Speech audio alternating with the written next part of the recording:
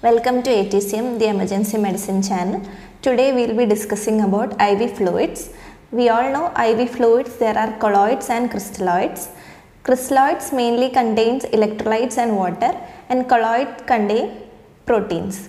So we will be dealing with the most commonly used crystalloids. So crystalloids are of three types. They are hypertonic solution, hypotonic solution and isotonic solution. Hypertonic solution is a solution that has higher concentration of electrolytes as compared with body plasma. Hypotonic solution is a solution that has a lower concentration of electrolytes as compared with body plasma. Isotonic solution is a solution that has same concentration of electrolytes as compared with body plasma. So we will discuss with the most commonly used crystalloids. First is normal saline. Normal saline is 9 gram of sodium chloride in 1 liter of water. It is isotonic, but it is a bit hypertonic because its osmolarity is 308. We know that body osmolarity is 270 to 295. So its osmolarity is 308. So it is slightly hypertonic. It contains 150 milliequivalents of sodium and 150 milliequivalents per liter of chloride, and its indications are vomiting, diarrhea, DKA, hyperosmolar hyperglycemic state. It is used for bladder irrigation, abdominal irrigation, and is used in hypovolemic shock. And it can also be used for dilution of drugs. Contraindications are, it is usually contraindicated in fluid overload conditions like cardiogenic, pulmonary edema, CKD, etc. And its side effect is hyperchloremic metabolic acidosis, which is a normal anion gap metabolic acidosis because of excess of chloride, and the bicarbonate is getting diluted because of the normal saline. Next we will discuss about half normal saline. It is 4.5 gram of sodium chloride added in 1 liter of water. It is a hypotonic solution. It contains 77 milliequivalents per liter of sodium and 77 milliequivalents of chloride. Indications are, it is an ideal solution to increase the intravascular volume, and it can be used in hypernatremia and can be used in DKA after initial resuscitation with normal saline. Next we will discuss about 3% saline. 3% saline is hypertonic.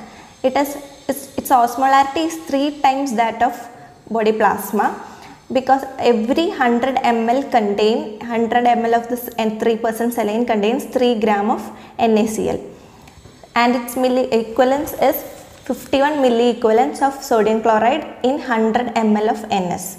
Its indications are severe hyponatremia, that is sodium less than 115 milliequivalents. Here we give 30 to 50 ml per hour, and we will repeat the sodium every 6 hourly.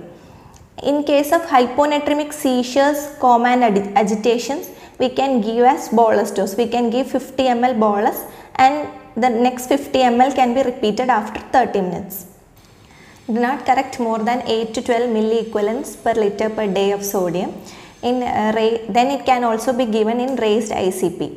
So in 3% saline is hyperosmolar. So as a result, in raised ICP, it can reduce the brain swelling by shifting the fluid from the brain cells to the intravascular space, and it can be given as 1 to 2 ml per kg per hour.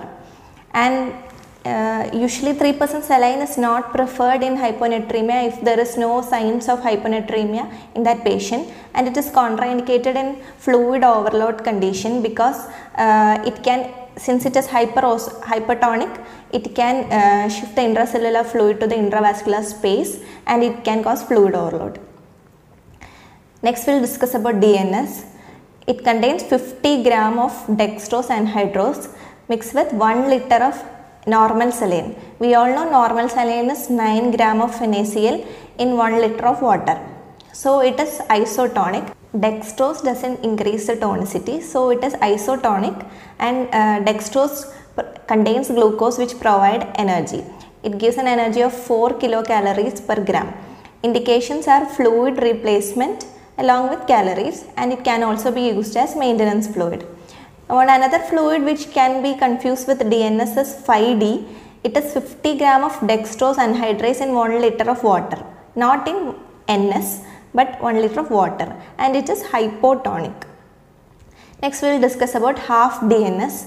It is 50 gram of dextrose anhydrase in 1 liter of half NS, that is 4.5 gram NaCl in 1 liter of water, which is hypotonic, and indications are hypernatremia. In pediatric patients we prefer half DNS more than NS or DNS because it helps to increase the intravascular volume in pediatric patients with shock, and half DNS is preferred in DKA if the blood sugar is between 250 to 300 mg per dl, and it can also be given in hypoglycemia. Next we will discuss about 25% dextrose. It is 25 gram dextrose anhydrase in 100 ml of water. It is hypotonic because dextrose doesn't increase the tonicity. Indications are hypoglycemia. It can be used as an energy source in total parenteral nutrition.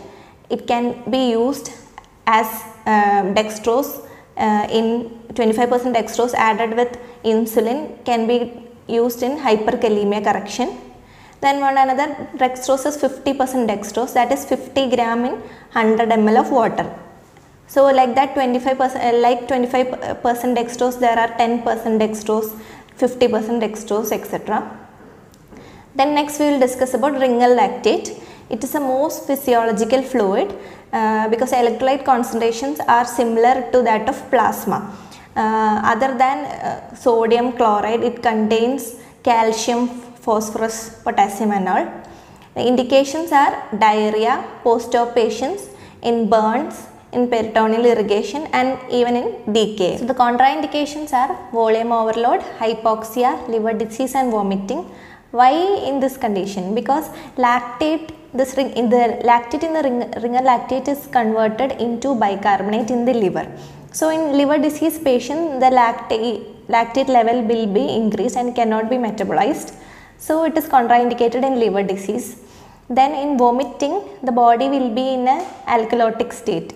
So since the lactate converts into bicarbonate, again the alkalosis will increase. So it is contraindicated in vomiting, but it can be used in diarrhea because in diarrhea body will be more in an acidotic state.